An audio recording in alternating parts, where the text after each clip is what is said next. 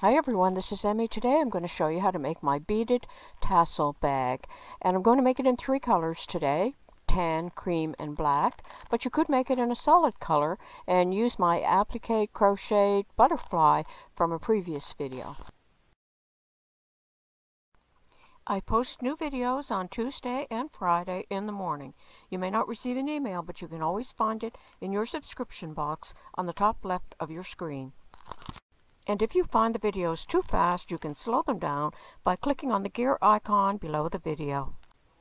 I have lots more videos on how to crochet bags and purses, and I'm going to put the link below, and you'll be able to find the videos for all the bags and purses that you're seeing on your screen right now, and lots more. So don't forget to click on there and have a look through those.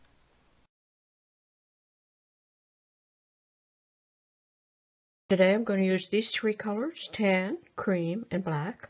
And I'm working with 2 strands of each color and a 9mm crochet hook. And I'm going to start with my tan color. Start with a slip knot. And I'm going to chain 24. You can chain any amount you would like, but for this bag, which is approximately 12 inches wide, I chained 24. So to chain, you simply pick up the yarn with the hook and pull it through. And you're going to do that 24 times. Okay, I have chained 24. Double crochet in the 4th stitch from the hook. 1, 2, 3, 4. To make a double crochet, yarn around the hook, insert in the stitch, pick up the yarn with the hook and pull it through.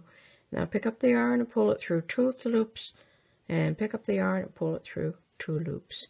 I'm going to go ahead and double crochet in each stitch all the way across the chain. Okay, I double crocheted in each stitch across the row. This turning chain counts as 1 stitch, so I have 22 stitches across here. And now I'm going to turn, I'm going to work down this side of the chain, and then I'm going to slip stitch to join in the top of the chain too. So to turn, I'm going to make 1 more double crochet in that last stitch. And then I'm going to turn, and I'm going to come back down this row, and I'm going to double crochet in each stitch all the way down the row.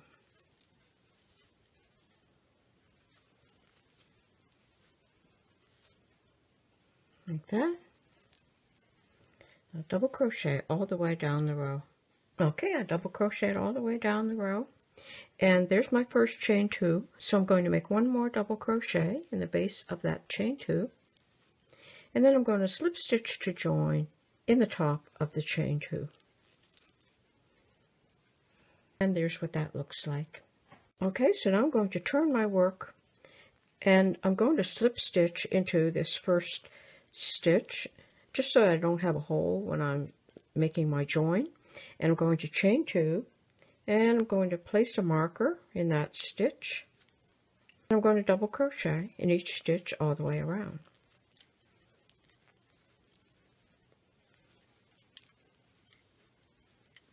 Double crochet all the way around. Okay, I worked all the way around, making 1 double crochet in each stitch. And I'm going to come back over to here, and I'm going to find the top of that stitch and slip stitch to join. Now for the next row, I will do the same thing. Turn my work, slip stitch into this first stitch.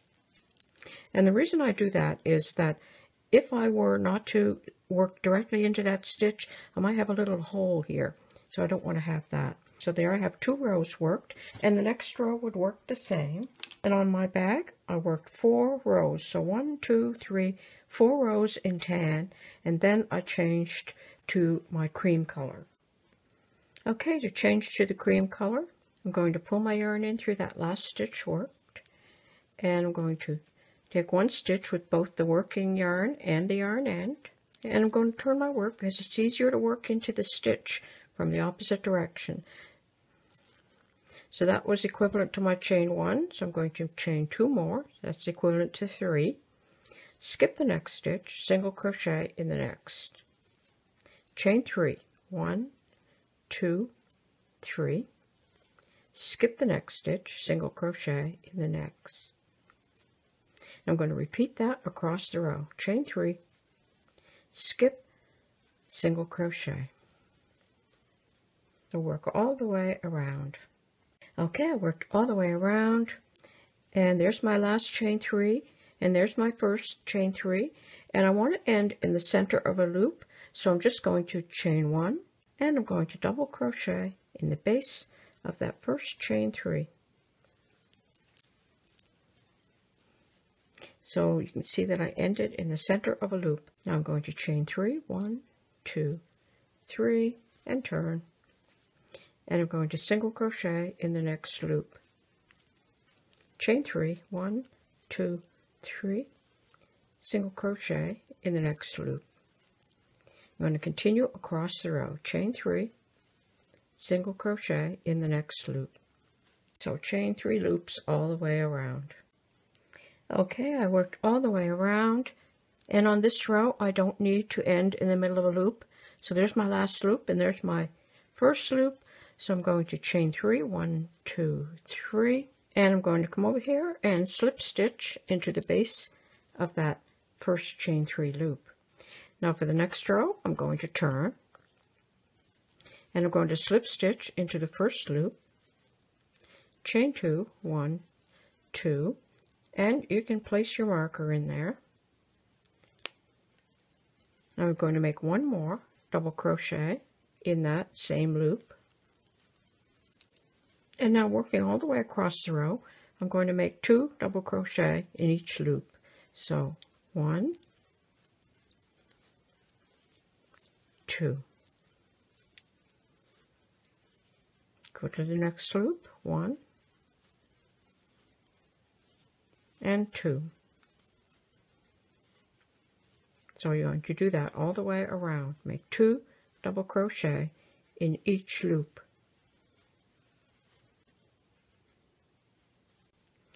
Okay, I worked all the way across the row, making 2 double crochet in each loop. And now I can remove that stitch marker and slip stitch to join in this stitch. Now for the remainder of the bag, it's just going to be a repetition of these 3 rows. So 1 row of loops, another row of loops, a row of 2 double crochet in each loop. And then this is what it will look like. And I did 2 rows of loops and a row of double crochet, 2 rows of loops and a row of double crochet, 2 rows of loops and a row of double crochet, and then I did 2 rows of double crochet in black. Now when you're done, you could sew this kind of a purse handle on, but I'm going to crochet a strap. For the strap, you could work it separately and then attach it on both sides. Or you can work directly on the side of the bag. And there's my fold, so I'm going to center 5 stitches, so I'll go 2 stitches on this side, pull the yarn through, lock it in, and that will take the place of the first single crochet. So I'll single crochet in 4 more stitches, 1, 2, 3, and 4. So that's 5 stitches, 1, 2, 3, 4, and the turning chain, 5. So chain 1 and turn. So I'll be working into 4 stitches, so single crochet, 1, 2, 3, and you'll have to look for that last stitch because that was the chain, and it doesn't show up as well. So that's how you'll work your stitches. Now for each row, you'll do the same thing, chain 1 and turn. And that takes the place of your first stitch, so work into 4 stitches, 1, 2, 3, and 4. Just keep working that strap until it's as long as desired. Okay, and I have gone ahead and I've worked my strap as long as I would like it to be, and I did mine so that it is approximately 18 inches long because it is going to stretch. Now when you're done, you can either slip stitch to join this before you stop with your crochet hook, or you can sew it on with a yarn needle and the same yarn. So I'm just going to go ahead and do that. So just sew right across, and there's the finished strap. And if you'd like to line your bag, you can find out how to do that in this video. And you'll find the link below. I made my tassels, and I'm going to place a link below for my video on how to make a tassel. And then on the yarn ends, I added some beads. So I'll just go directly on here, and I will tie this on